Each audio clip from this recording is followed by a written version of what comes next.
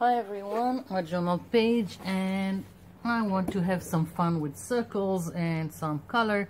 So I just picked all kinds of circles. This is the inside of a masking tape, some lid and some caps, whatever. And I have some black acrylic paint here. Now I can just go over with my finger, or I can spread it out and just let it pick the paint and just making a circle. Let's see, let's do another one here and another one. I don't know. Let's put it here. Yeah, moving to another one.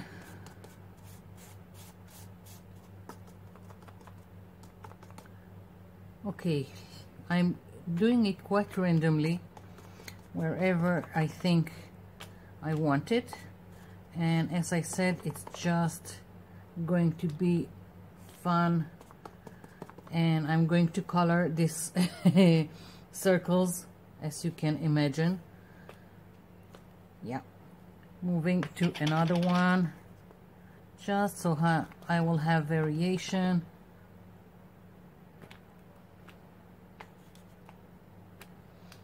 Now you can color it with whatever you want, even felt pens, just whatever you have fun with it, and color inside and in between, just whatever you feel like it.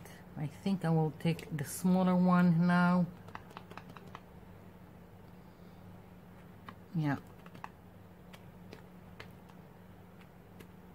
And one here, and I think I'm done.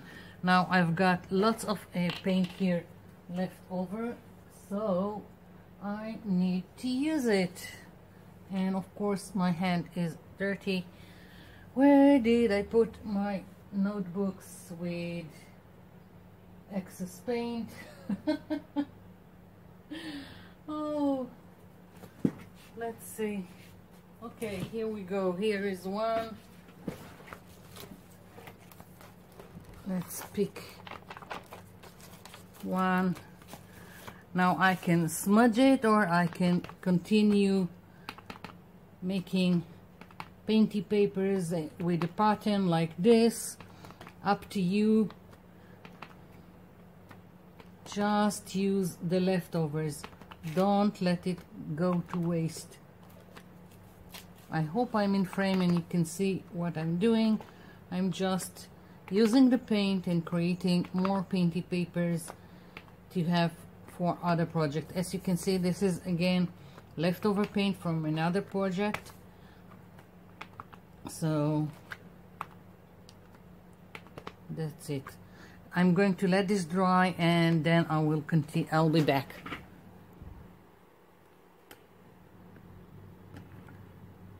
Okay, so I've got my circles, and now I'm going to start coloring, and I'm going to play with some watercolors. You don't have to use watercolors, whatever paint you have. As I said, you can just color it with felt pens. Really, whatever you have, just have fun with it. I'm starting with some, I think, blue. I think I'll just start with some blue, and I'm going for the larger circles first. Don't know why. I really am doing it for the fun of it. There is no I didn't have a clear idea what I wanted to do. I just knew I wanted to play with it. I've got some, this is a Pelican watercolor kit, and I have it for 3 decades. Don't know if they are still making it. And I have some metallic watercolors from the cheap store, and I'm thinking that maybe I should add a little bit, just so I will have some shine, glimmer, whatever, like here. We'll see. Let's do another circle, and Let's do this one. You can use acrylics, you can use watercolor pencils, or just color pencils. It just doesn't have to be watery. So not all of my black paint is dry, as you can see. It dragged some, but never mind. It will just give me variation in the color. And I just picked another blue here just to make, again, variation in the color, so it won't be flat and solid color. Let's see, what color do I want here? Let's go for this one. You can probably hear my kids in the back. Summer, they are on no school until the 1st of September.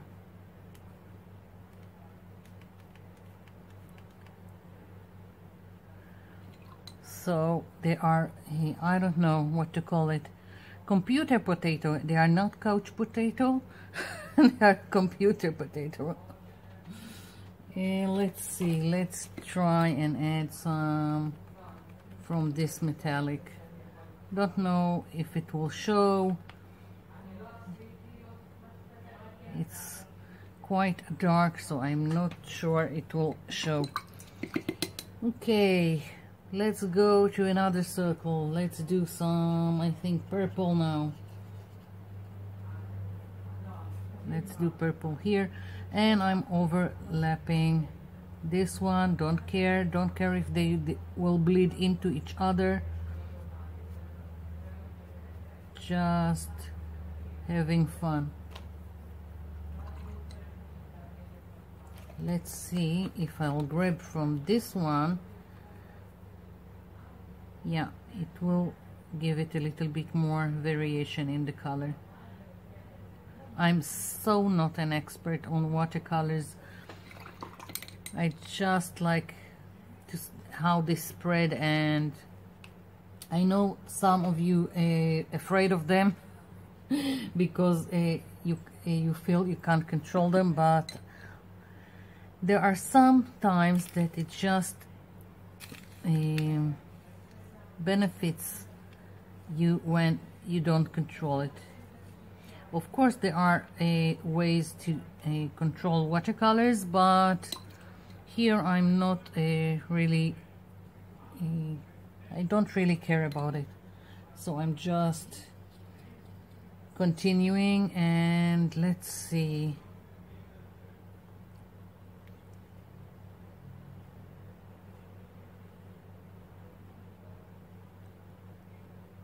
Got a lot of water here. As I said, so not an expert. The only thing I'm doing is adding a little bit another color to each circle, so again, not solid paint and completely flat. That's the only thing. I think I will do more of the purple. I really like it. Let's do a smaller one here.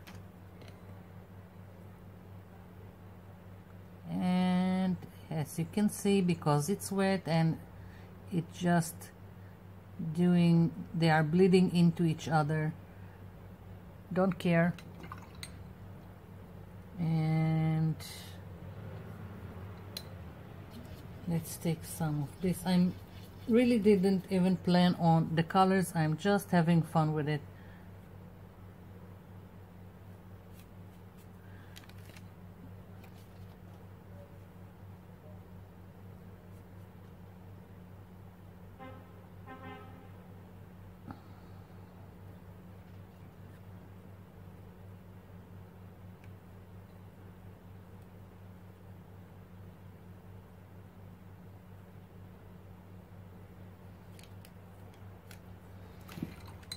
Okay.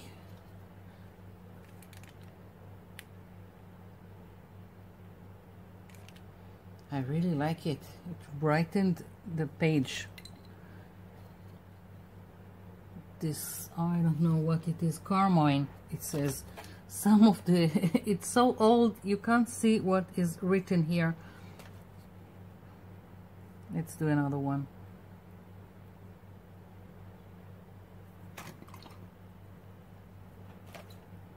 Let's try to add from this metallic. I don't think the shimmer will show. It's too, these are too thin in terms of pigment, and I have too much color from the others, but I'm just using it more for the variation in the color. Okay, so just continuing.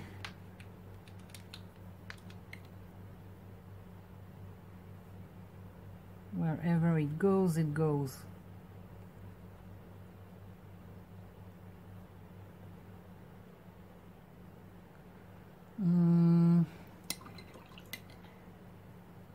What else do I want? I don't know. Let's do this one.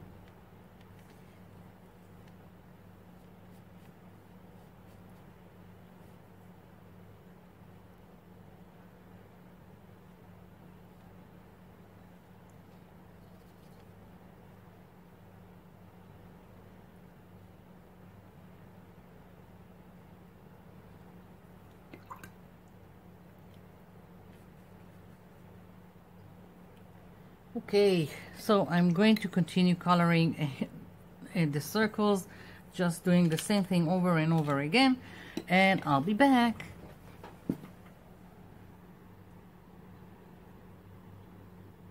Okay, so this is dry and I want to stencil on it, but before I'm doing that, I want to add more in to the black, and I'm just going to use a permanent black marker and just go in some places and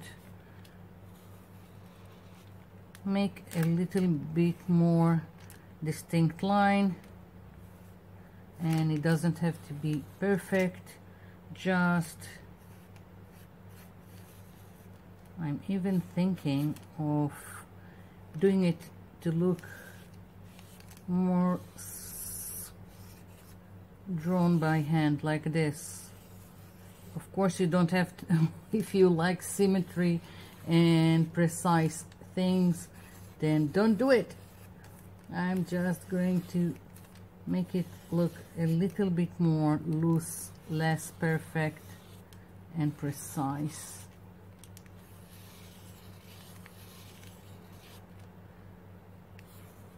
Yeah, I'm already liking it a bit more, less perfect.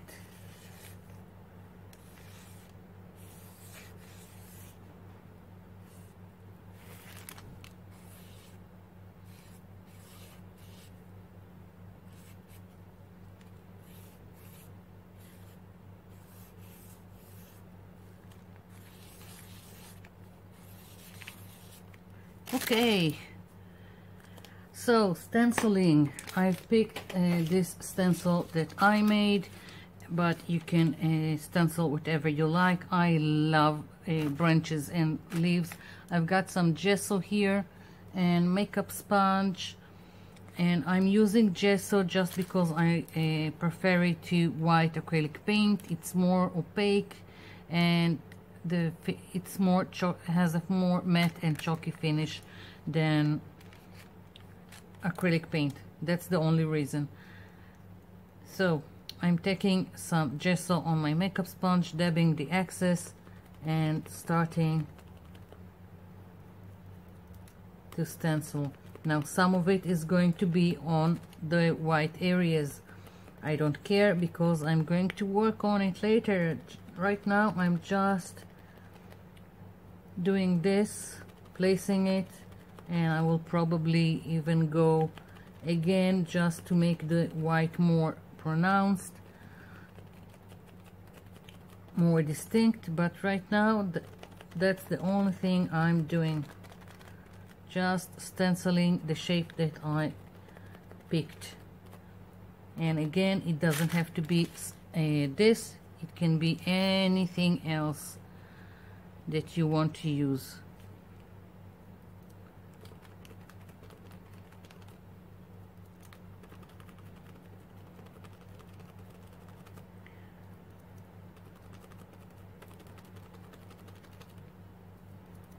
Of course, you can also draw by hand something that you like. It doesn't have to be even a stencil or any focal point that you pick.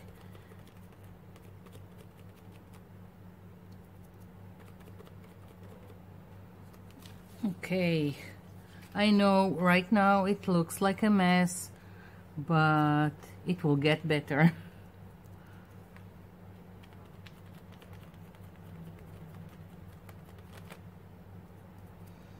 I only need for this to dry before I'm doing anything else. I want to use some markers, and I need for it to be dry completely, otherwise I will just ruin my markers, and it doesn't matter which kind of markers you are using. Okay, now I'm going to wait for it to dry and I'll be back. Okay, so this is dry, and now I'm going to take a black permanent marker, and I'm going to go over the shapes, and I'm going to draw some kind of stem, which I don't have in the stencil. I just cut out the leaves, and again, not really concerned about being precise.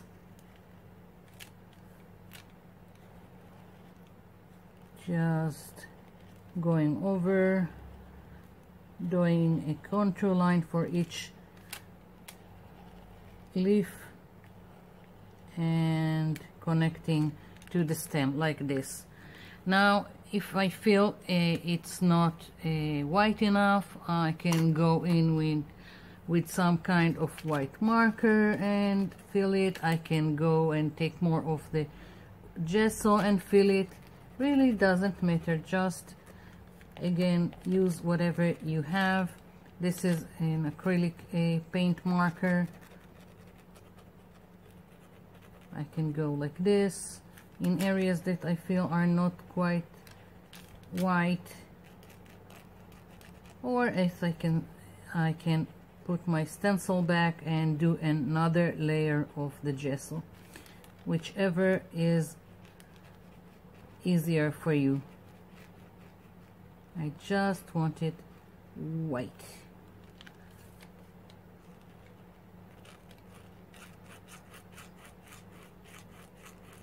Not even trying to be super precise about it. And once this is dry, I'm planning on drawing some lines, again very loose. I'm letting them be a little bit quirky, like so. I think it's more interesting. Again, if you don't like things like this, you can go and do straight lines, you can do circles inside, whatever floats your boat. Like so. So I've got some work to do here on all of this, and I'll be back.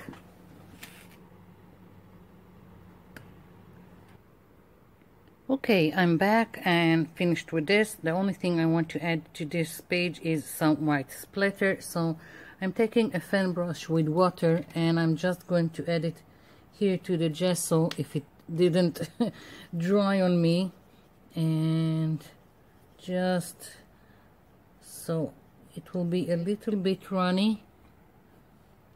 Just a little bit more water and some splatter.